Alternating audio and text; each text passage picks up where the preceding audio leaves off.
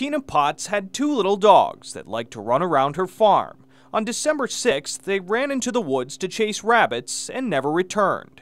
Potts didn't think anything of it until she found out she wasn't alone.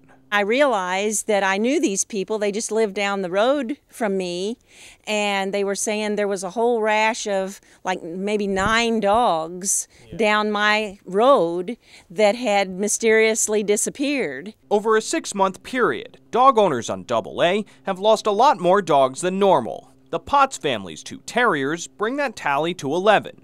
Potts says the disappearance of so many dogs leaves her feeling uneasy. I just think it's real strange, and I just wonder, what is going on? Is somebody picking them up to use them for experiments or a dog fighting ring, or are they just killing them, or, I just don't know. That many dogs would not disappear on their own.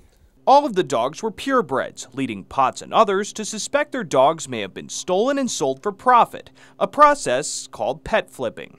Animal Control Officer Michelle Capps says pet owners should be extra vigilant. It's very important that you at all times look out for the safety of your dog, your cat, what other animals you have in your home. It's important that you always know their whereabouts. Although there's no answer yet to why so many dogs have disappeared from Highway AA, Capps says microchipping your pets or keeping an eye on them could prevent a heartbreaking loss.